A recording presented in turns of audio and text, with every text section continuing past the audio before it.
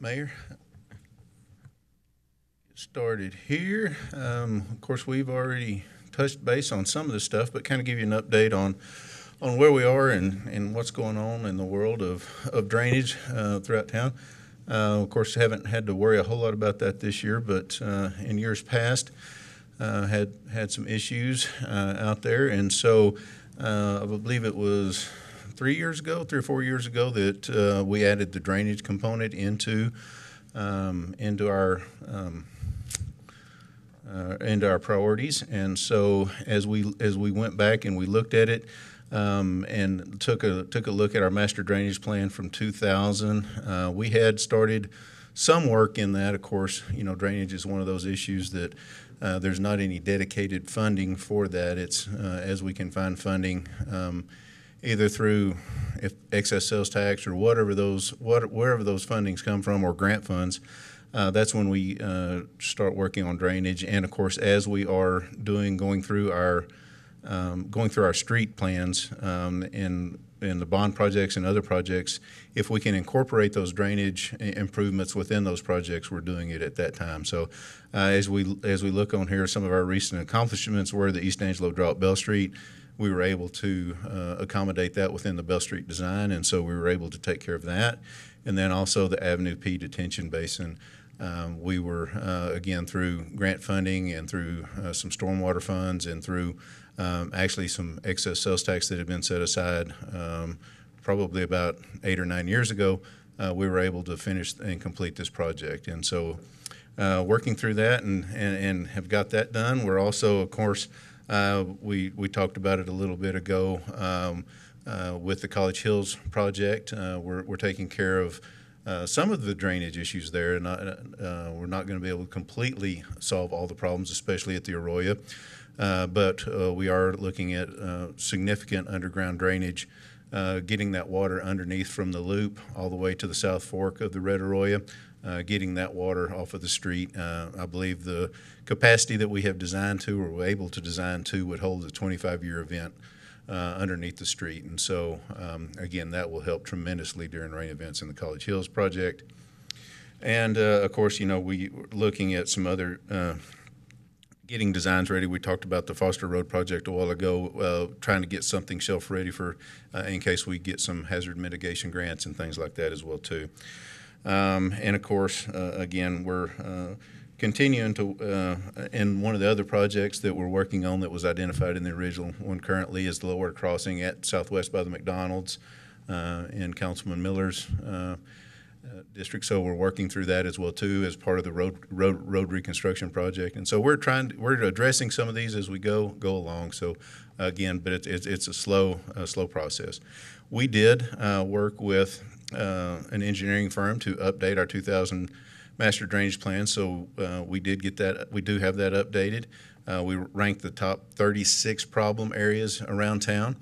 Some of those were areas that that were identified separately in the old plan that we combined and kind of created some new looks to them. And we went through that and of course developed a plan for how a possible solution for 10 of those problems, the top 10 of those areas, and got opinions of probable cost on what those possible solutions would look like. Estimated $60 million in the opinion of probable cost to get those to where, again, none of them are going to be ever completely 100% fixed, but again, to at least provide a lot of relief in those areas, in those 10 areas. And of course, again, no designated funding, but as we find those dollars, whether that's through grants or other opportunities, we will again try to address those. And if any of them are street related, as we address those streets like we have in the past, we'll continue to address those. So that's kind of a quick rundown on the drainage. And kind of moving into the streets, we talked through this quite a bit a while ago, but just a little bit of history. In 2015, we worked with Fugro Roadwear Inc. To come in and do a street condition survey for us.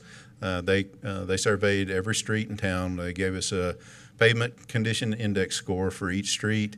And we worked with them to prioritize our bond projects that we're working through right now. And they went through, and it was a process of looking at the condition of the road, the classification, whether it was an arterial or a collector, and then also our average daily traffic as we work through that. And so as we went through that, we've got that done. With that, City Council authorized the funding of $80 million over 10 years. So every other year we're allocating $16 million in bond allocations to our reconstruction and rehabilitation projects, and we're going down that list. Went through a lot of them a while ago.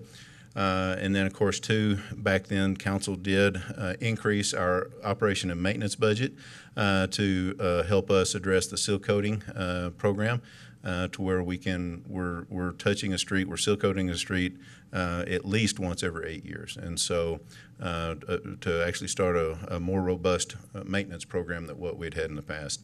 And then we set aside about $500,000 a year for our crack sealing program, pothole repair, small constructions, alley maintenance, those type of things is kind of where we set aside the funding for that as well. And the Fugro study that was done in 2015, obviously we've had a lot of development and a lot of construction going on since 2015. Is there anything in that 2015 prioritization of those streets, is there anything that's changed that you think needed to be moved up or moved down based off of new traffic flow or traffic patterns based off of construction and development? Right now, the majority of the streets that are in the prioritization list, I believe still are deserving to be where they're at. With the new development, we haven't seen a lot of actual traffic movement.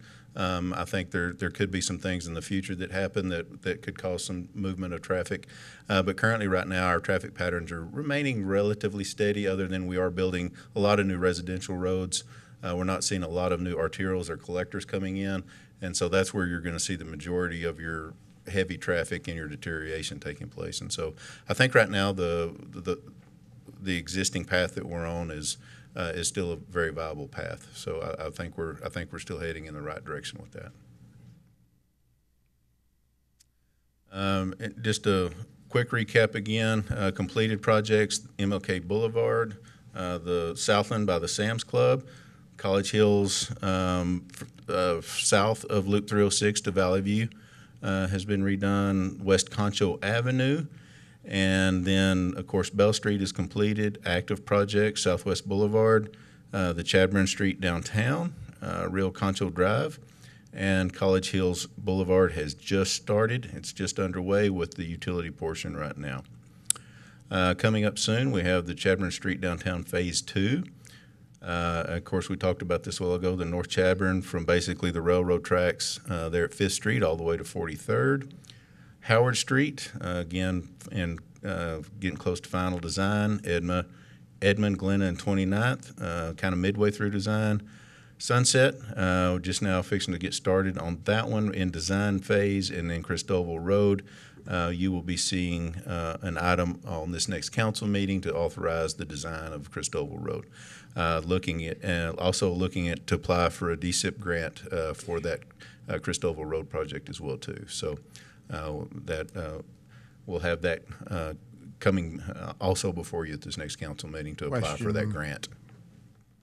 Yes, Tommy. Quick question, Shane. On the Christoval Road, is that from Chadbourne Avenue L, or is that Avenue L all the way out to where it hooks up with 270 or with 87? What is this portion is from Chadbourne to Avenue L. Okay. That's the portion that the city owns. From Chadbourne to 87. 277 is still belongs to the state Loop 378, and the state is currently they're planning on letting that bid for reconstruction in September. So at some point that will be widened and reconstructed from South Chadbourne to 277. As a part of the project, will any kind of curbing be done on Christoval Road, Chadbourne to Avenue L? Some of it does not have curb. Curbing gutter. in there. Curb and But gutter that's- of any sort. That will be part of in the design phase. We will be working with the engineering design firm to determine from the drainage aspect of it, because there are quite a few drainage issues in that area as well too. Probably needing to widen the road in certain areas, and then of course we're looking at adding some shared use pedestrian pathways along that segment as well too. And so when we look at that, some of that will require curb and gutter, some of it may not. But more than likely we will see some new curb and gutter going in it. I was just thinking, may greatly extend the life of the roadway, obviously, if it wasn't Raveling on breaking the down edges. on the edges. Yes, sir. Yeah. Okay, thanks. Tom, you had some questions? So Shane, you talk a lot about some is city property, some is county property, some is state property. Do we have any input on where the state prioritizes what they do next? Through our MPO, the MPO board that we have, we do work closely with TxDOT in that group to, we identify areas that in the You state. campaign them together, make sure we're all on the Yes, same we're all on the Correct. same page and we're all heading in the same direction. We And meet so- every other month, and each of those streets or projects is discussed. Funding is moved around if for some reason something becomes like, need to do it.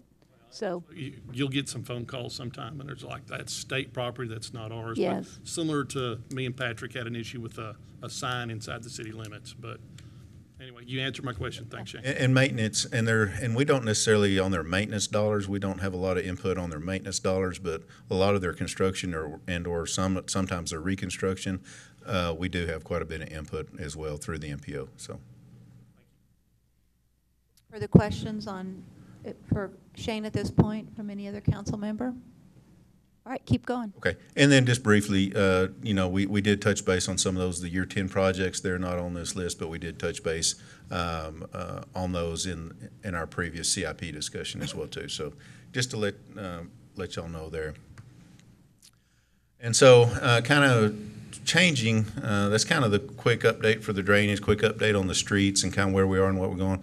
Of course, we talked about the seal coat that we're going to have come up again this year, so we talked about that already. So one thing that we wanted to bring up today is funding sources. If you'll remember, council, for the last several years, we've talked about, the importance of streets and the infrastructure and trying to address it and how we're going to address it. And council has done an amazing job of working with staff to get us the funding that we need to really get started and really get working on it. Of course, I know that each of y'all, because y'all in turn will call and visit with us, y'all are continuously getting phone calls from citizens about streets and prioritizing streets and trying to move this forward and move our street program forward. And of course, we as staff want to be, we'd much rather be proactive in this than reactive. And so for years and years, we've kind of been in reactive mode and we're wanting to switch that into a proactive mode. And so as we're moving forward, we want to talk about funding. And I think council has given us that direction in the past to look for alternative ways to fund things. And so we've gone out there and we've looked at multiple options and things like that.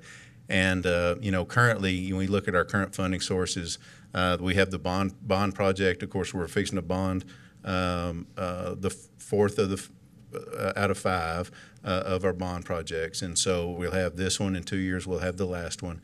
And so within the next 4 years, that's going to kind of be on the downhill slide of all the projects being completed and coming to completion. And then, we do have our annual O&M maintenance that we use for maintenance for the seal coat program and for other daily activities.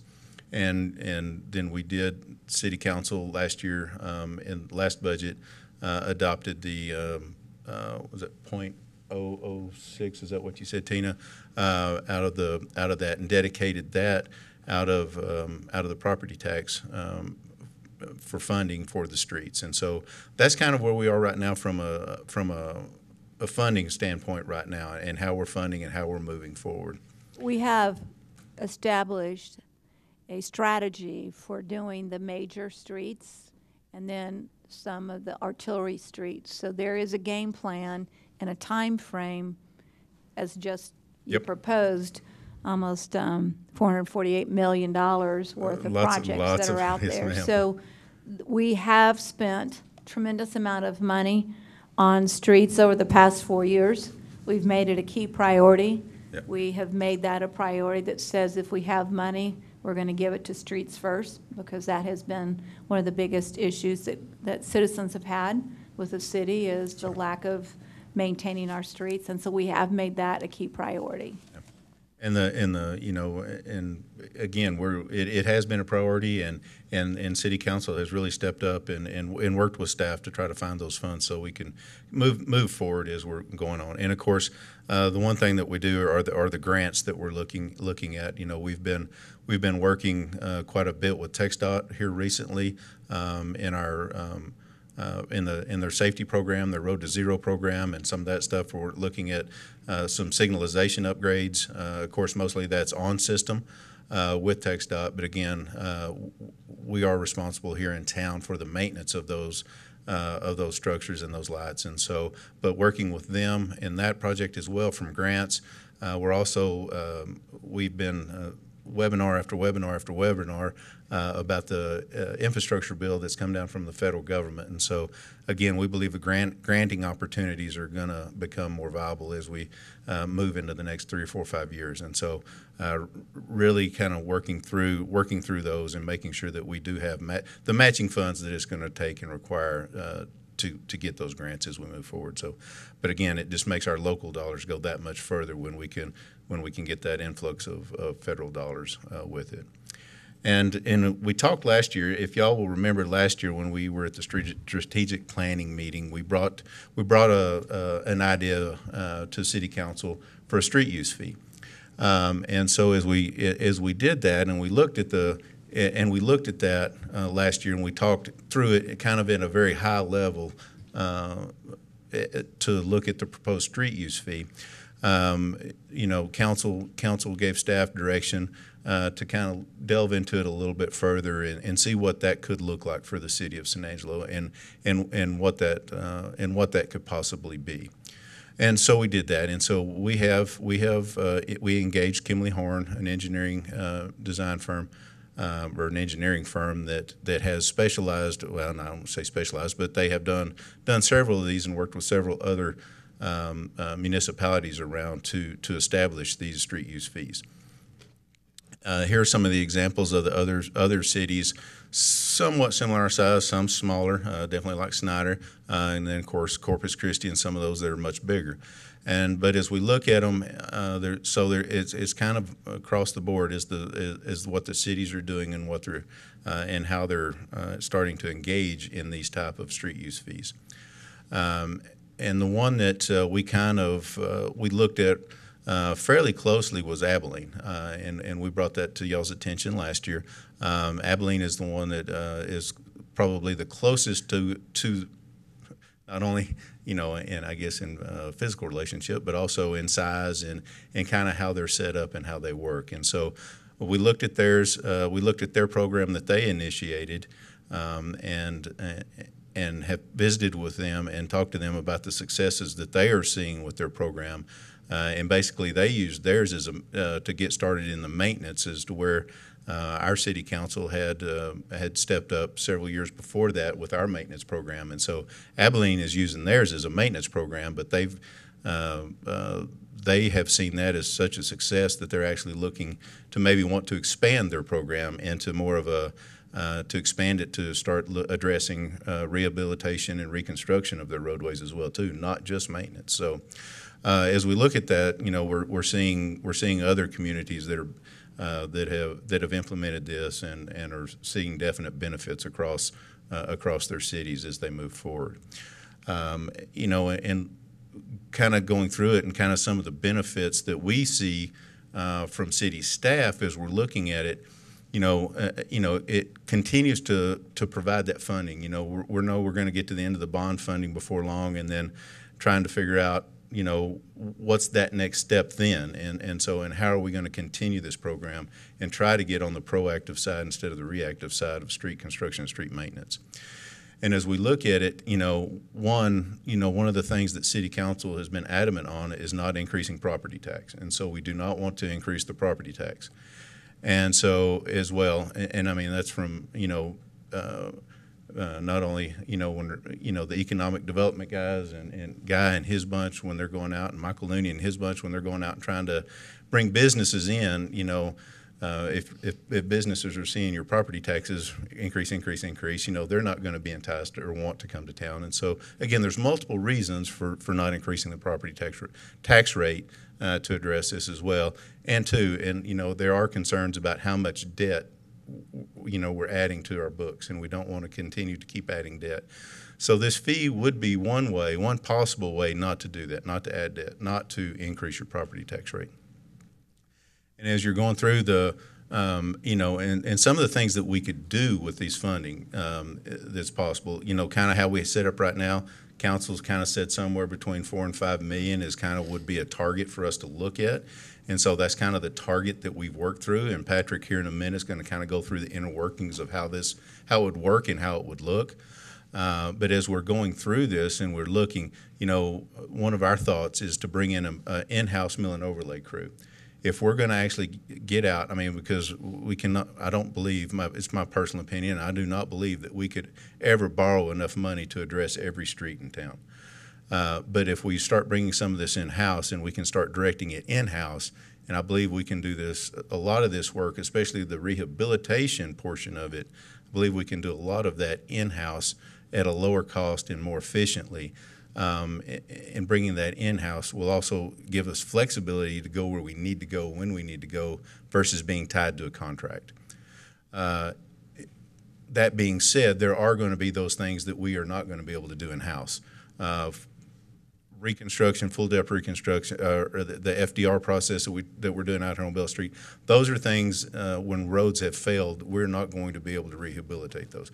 So this money could also be pay-as-you-go capital to contract out some of those services that we're still not going to be on it, or we're not going to be able to do in-house. And then also when we're looking at it, being able to, possibly as we're looking at these granting opportunities, give us a source for match money for these grants. Because a lot of these grants that are going to come out are going to be 80-20 matches or 70-30 matches. And we are going to have dollars here in the city for us to be able to take advantage of those grant dollars. So again, it does that. And then two, with the street use, it's based on it's based on a trip factor and trip generators. And so when you apply it in that manner across the board, it's equitable across all land uses, all business types, and all sectors of the community. So when you look at it from that, it's a more equitable way of putting or basically acquiring the funding you need to take care of the degradation of the pavement, based on how much it's, how much money you're generating will be based off your trip generation.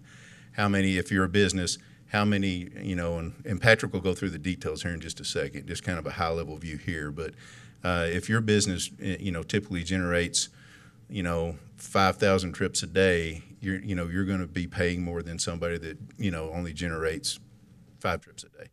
So again, it's the trip generation and the degradation of the pavement's kind of linear in how it's set up and designed. And so as we move across, we will let Patrick kind of chime in here and start and kind of go through the details of how this program would work. Let's stop right now and just see if council has any questions that they want to ask at this point in the presentation before Patrick takes over. Oh, please, yeah.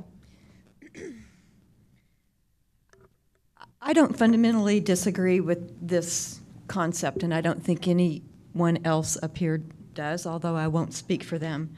But I think that the elephant in the room is that the community needs to be brought along slowly on any kind of cost increase, especially right on the heels of their tax bills.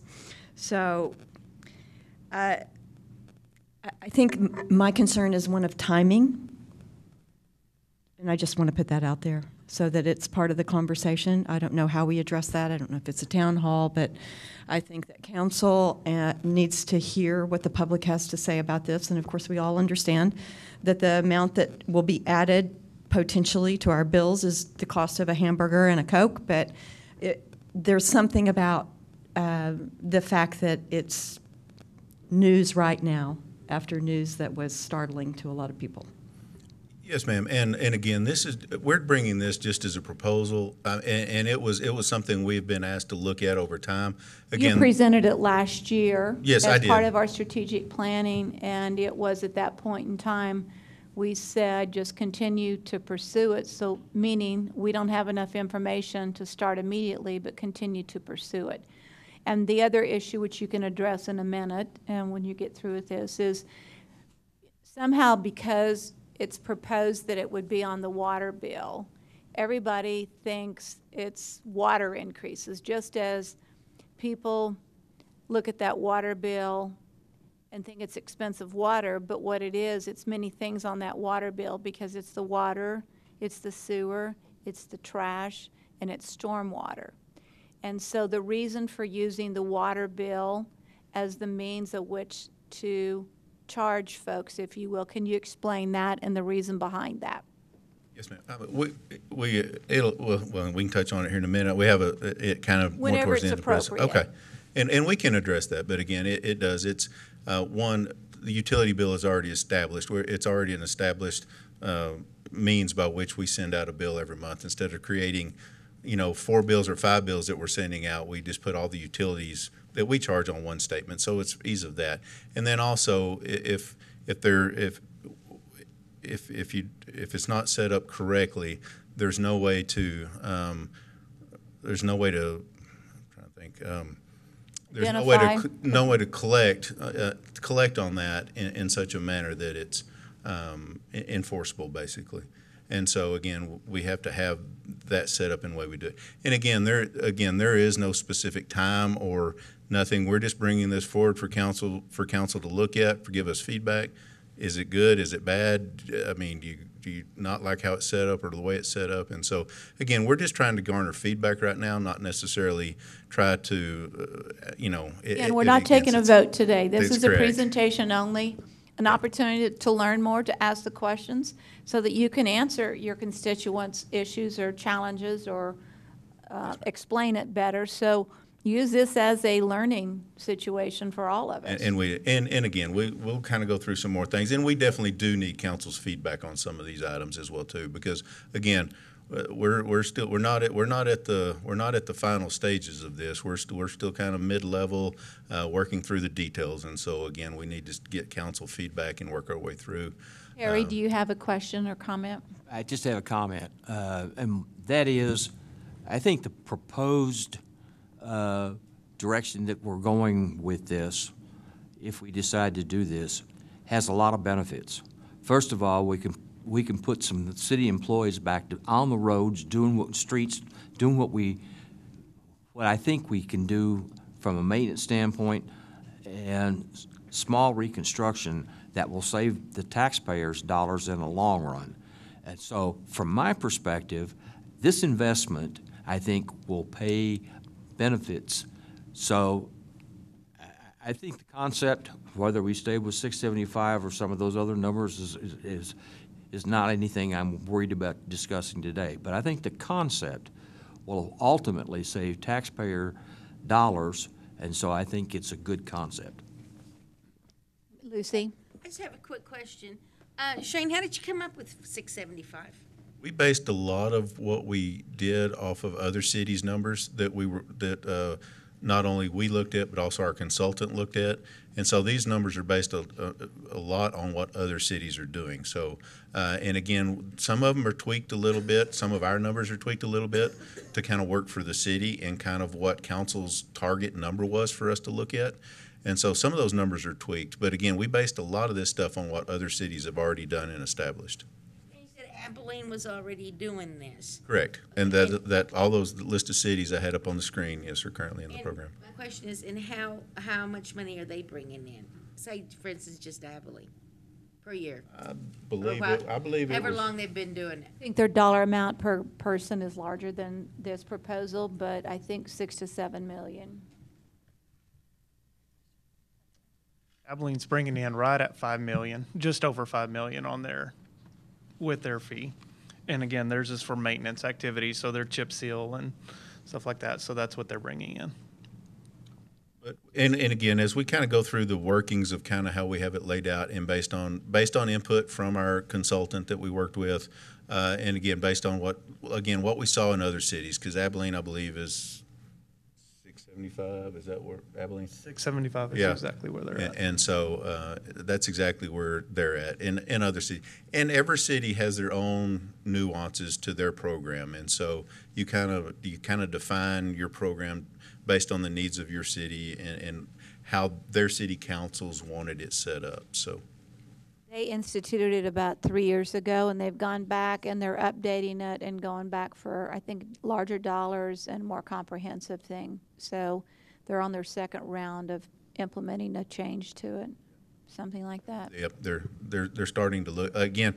As I mentioned earlier, they feel they've had such success that with this program that they want to actually expand the program that they have into a rehabilitation and reconstruction program as well, a lot like what we were starting to do with our bond funding. And so, and again, but I think as we start looking at some of these, like Harry stated just a minute ago, bringing some of these things back in-house and doing some of those maintenance activities that we can do in-house, just looking at what $4 to $5 million a year could do, somewhere in that range.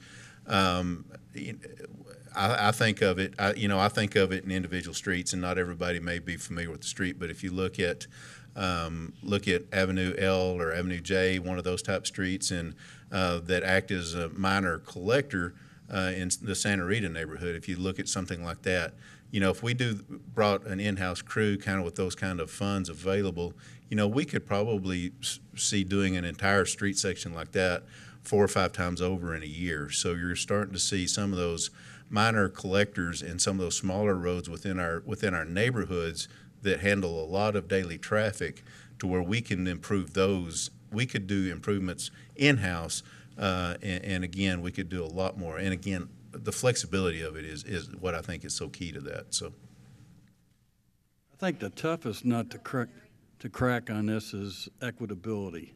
And I assume you're taking some information from Abilene on how you divide up this pie so that the public feels as though it's done fairly across the board.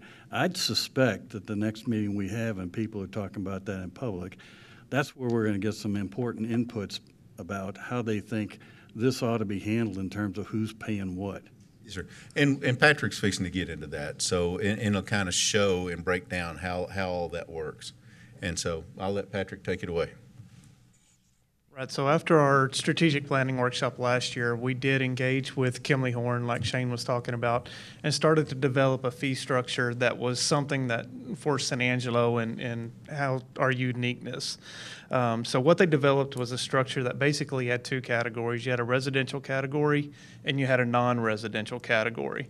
So on your screen there, you're looking at the residential side of the pie here. So for a single-family residential, which is a typical home, you'd be looking at a flat rate of $6.75 per month. On the other side, there's multifamily as part of that residential, and so you're talking about apartment complexes, townhomes, duplexes in that category, and what the consultants proposed was $6 per dwelling unit on that. So if an apartment complex has 100 apartments, it'd be 6 times 100 per month for that particular apartment complex. So that's the residential side. So the residential side is very, very easy and easy to understand.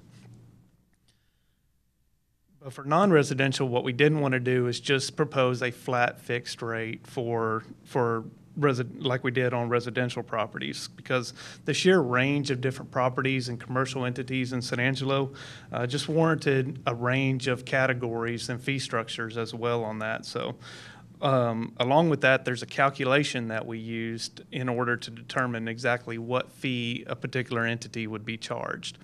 So starting with that, we we reached back to a nationally published manual, the Institute of Traffic Engineers Trip Generation Manual.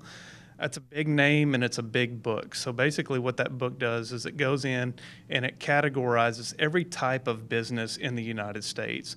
And for each of that type of business, they generally tag a number in there for the amount of trips that that particular business type would generate. And so as the easy way to understand this is to walk through an example with you. And so that's kind of what we have on our screen. So let me kind of talk you through how that equation plays out. So if you look at a particular entity and we start with the business classification. So in this case, we're looking at like a restaurant, a gym, a salon, something like that. So you see there's a gym up there. And that is then classified into a land use category that is stemmed from that ITE manual. The land use category, again, takes it from a gym to a health or fitness club.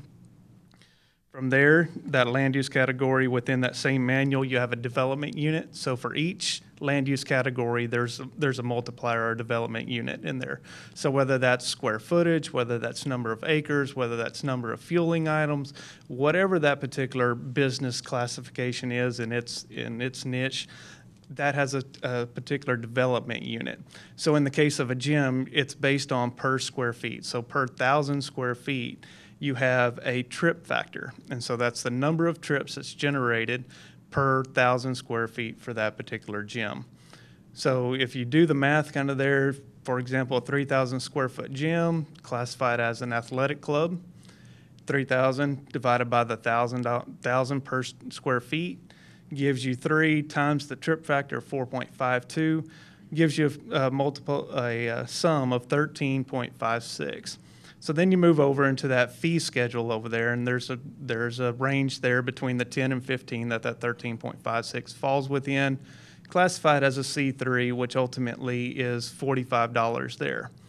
Now there's a table all the way to the right there that we use, that the consultants came up with as a way to expand that into the larger entities. So you're really talking about your higher use category. So if we didn't have the multiplier, you're looking at a $75 max fee as proposed right now. But what that multiplier does is you take it, and anything between, as it's shown on the screen there, 0 and 300 would be multiplied by 1.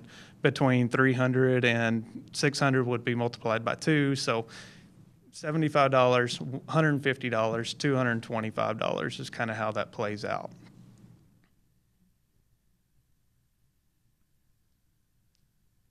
So based on what the consultants came up with, when they looked at San Angelo, they took the tens of thousands of different business types that are in this manual, and they pared that down to 46 land use categories that basically encompass almost every business entity in San Angelo. So every non-residential entity would be classified underneath one of these 46 land use categories that the consultants proposed.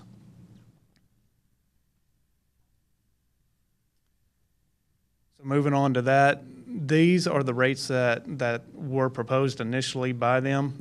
What you see there is you have your residential at 6.75 and 6. They're at the bottom, and then in the non-residential categories, there's basically 6 tiers there, ranging from $25 to $75. That multiplier table off to the right, and ultimately there's an annual revenue generation under these proposed rates of about $4.5 million.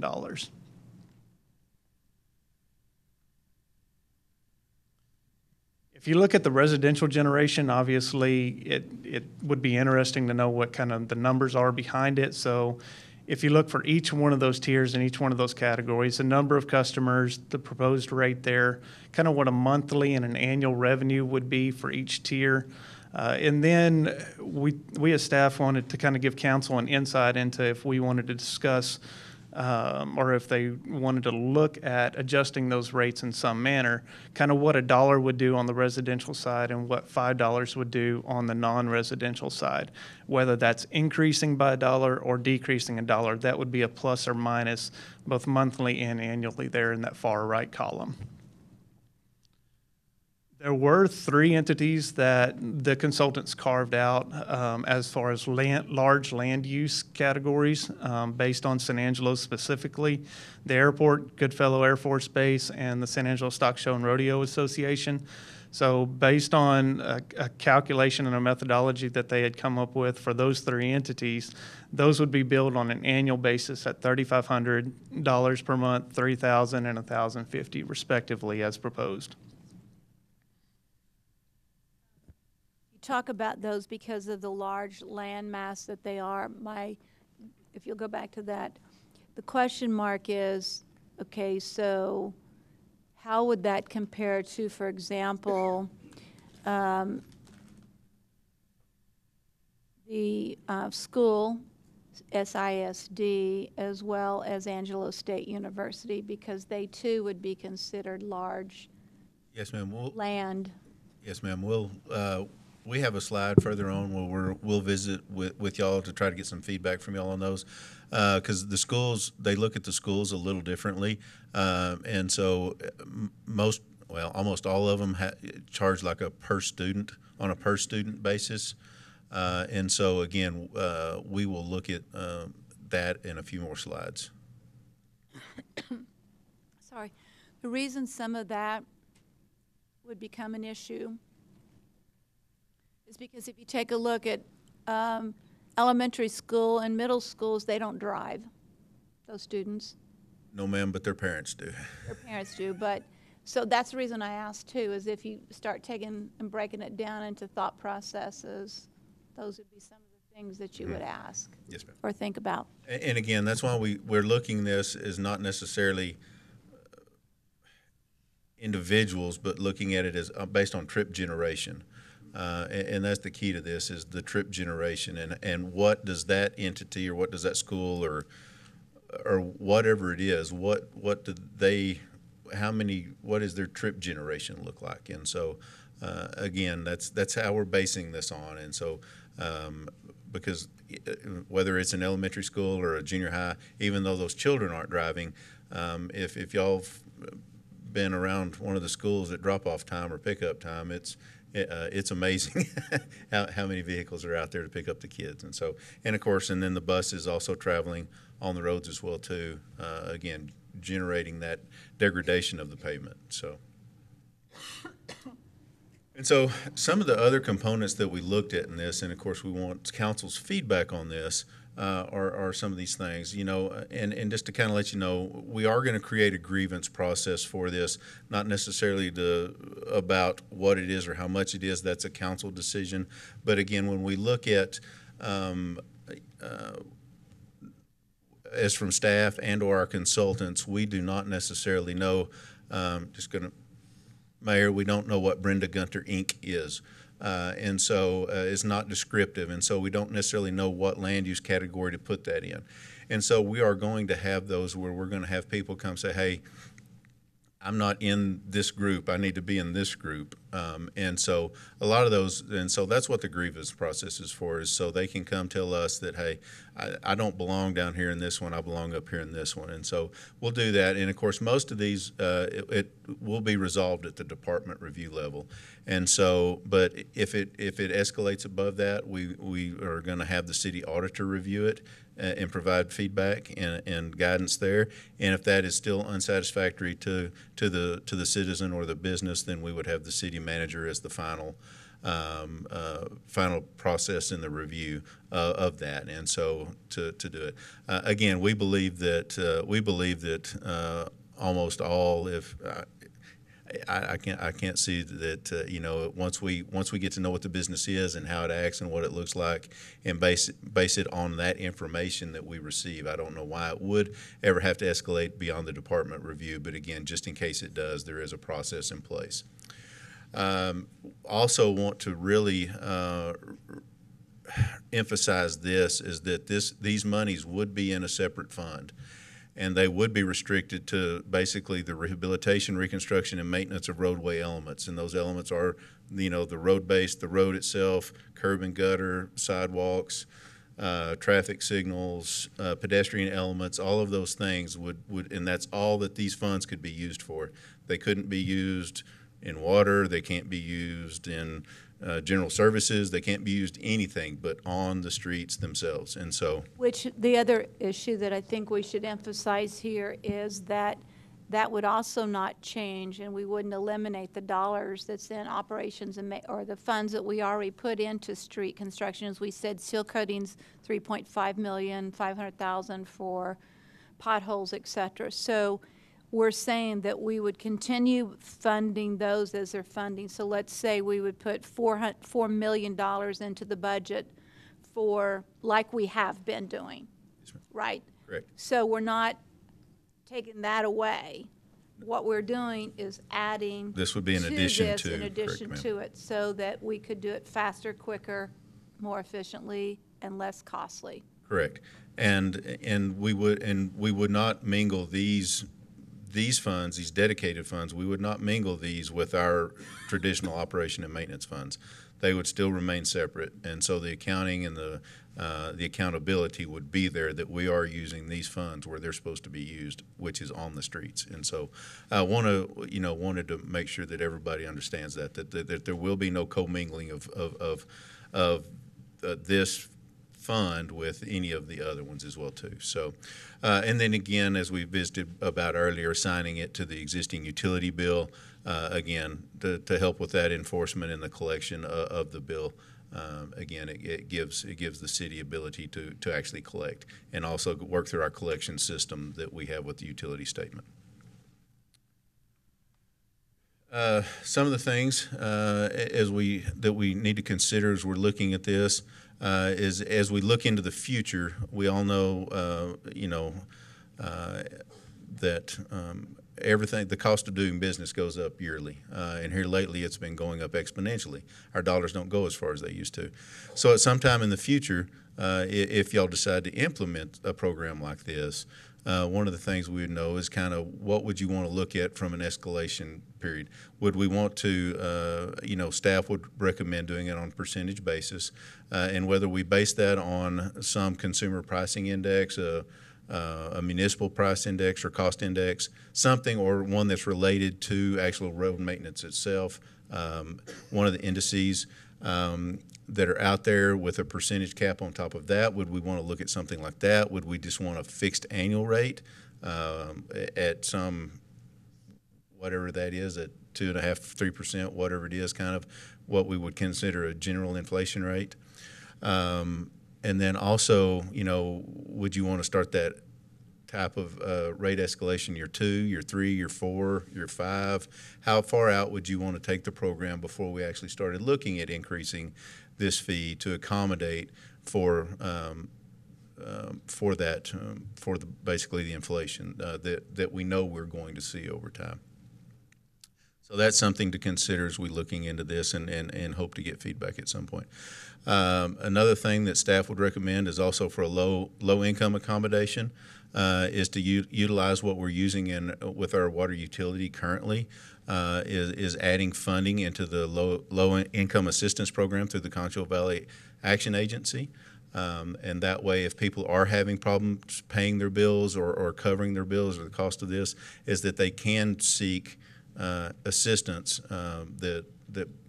from this agency that works with low-income people on a regular basis to help them pay their bills. And so we would recommend that as well. Again, would like y'all's feedback on that as well too.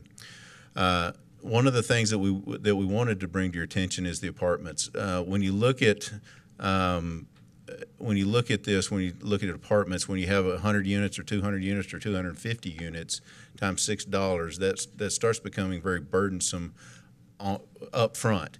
And a lot of those apartments and people like that, they're in 6-month or year-long contracts, and so they're locked in. And so for them to absorb that cost all at once would be considerable. And so we want to make sure that we would, as staff, recommend a phased approach to where maybe we do 50% year 1 and then 100% year 2 to allow them to build into their contracts as those contracts come up for renewal to help cover those costs on the apartments as well too.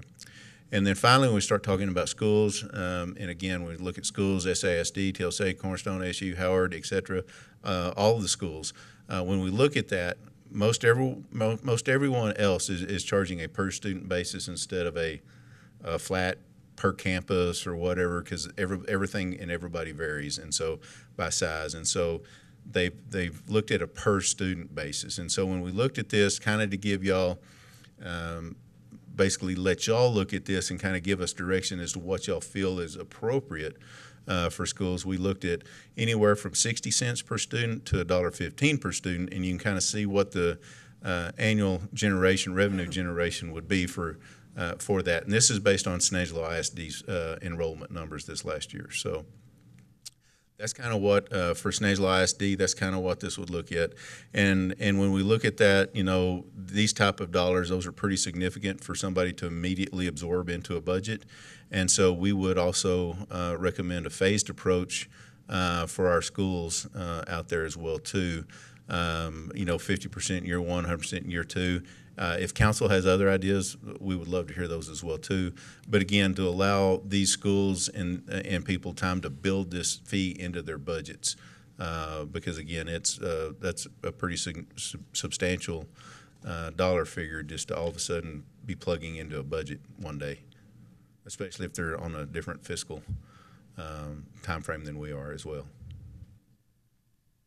And with that, I think that kind of wraps up the funding and the fee proposal. So again, we would love y'all's feedback and any questions, comments, and I'll start with Larry. Do you have questions or comments for them?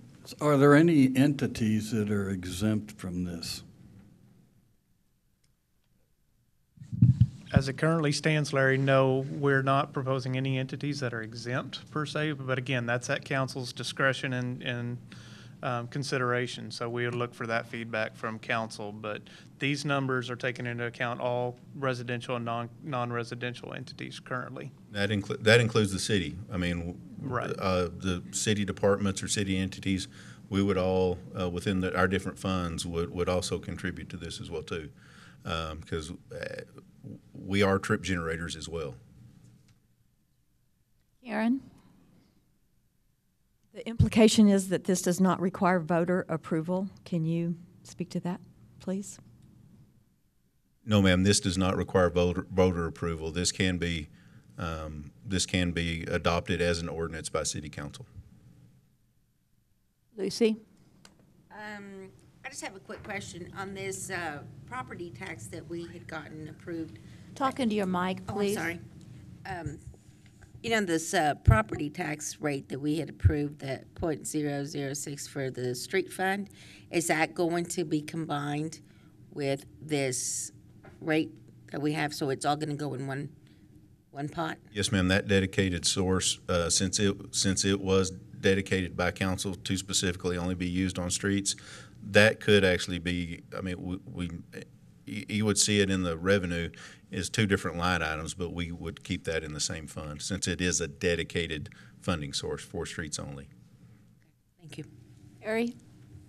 I like the part where you talked about being a dedicated fund that could only be used for street, because I've heard a lot of citizens in the last couple of weeks think that we're just taking money and it can be used for whatever. So if we make this decision and it's passed as an ordinance, that part I hope will be in there, that we can say, hey, it goes into a separate fund that can only be used for road maintenance and road construction. Yes, sir. And I know Teresa has been looking at this some as well too, and unfortunately she's not here today. But I believe there's state law that also has it restricted as well too. So it wouldn't only just be in our ordinance, but I believe for us to be able to pass an ordinance to collect a fee such as this and name it a street use fee, that there's state law that restricts the use of those funds as well too. Thank you. Tom? So Harry touched on that, and I think we'll roll this one over to Brandon. Brandon, there's a couple of people here that brought up the fact that they thought there might be some legal issue of putting a fee on our water bill. Can you expand upon that? I know we've kind of given you a little foreshadow that question was Yeah, coming. so the way that both the administrative code and the water code define a water and sewer utility. It has a whole laundry list of entities that are encompassed in that, but it actually excludes municipal corporations. So I believe it could be on the water bill, but the other point about the commingling the funds, we want to ensure that it's not a revenue generator that exceeds the cost of the program or providing those services. Otherwise, it could be an unauthorized tax. So so long as there's a reasonable basis for the fee, then we're good there. And my summary on this, just, we're all throwing out opinions on this. I love the fact that nobody escapes this. All right. Everybody pays, everybody shares, and there's no way around it. And I think if all of our tax structures were based like this, we would never be in this type of situation. And so I'll be the first one to say I like the way this thing's going. I don't think it's a burden, but I do like the fact that you have already established a process if there's a grievance in here to pursue. But I'm certainly open to anything further, and I'm very encouraged by the process. Tommy? I'm going to echo what Karen said much earlier in the conversation. I do like the concept. The timing is of question to me because of everything that's going on. I don't know how we deal with that other than say we're going to bring this back in 6 months, a year, whatever. I don't know what that is. But the timing, at least for me, it just doesn't feel good, doesn't feel right to me. And I want to chase a rabbit just a minute, and this is going to be a real chasing a rabbit. Shane mentioned signals, and there has been an issue that has arisen, and I'm not going to go down this path because I think it would be far more appropriate at the discussion of the CIP. But there has been a signal that has been mentioned to be removed that I think we need to discuss that. But you mentioned signals, so I wanted to throw that out. I'm thinking the more appropriate time to talk about that is when we talk about the CIP later in June. No, I tell you what we need to do, and we'll talk about that in a minute with Shane, not right now, I think, Tommy, because I think the idea was that it was announced that that traffic signal was going to be pulled today, that temporary light was going to be pulled today. So I think the issue is we need to talk to Shane outside this meeting today and say there's too many people who are opposed to that temporary light being moved from Knickerbocker and Twin Mountain. And we need to leave it there. And then at some point go ahead and get that put into the CIP, but we need to address the issue of not pulling it right now.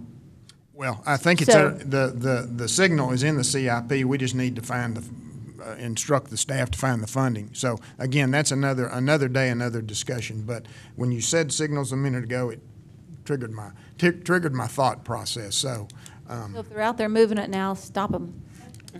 They're not moving it. They just bagged the heads. There's a process for moving even temporary signals, and so we just started that process. The trailers are still there. So there's a lot of opposition to it. We'd like to see it stay there for a while.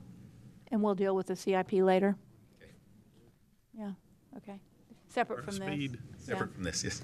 Yeah, I think that there might be some people in the audience today who wanted to add comment on this issue. If you are here for that purpose, please come forward, state your name, your district, city council member in your district, and offer your comments if you are here. Just hit start and stop. Seeing none, we'll move on. Thank you.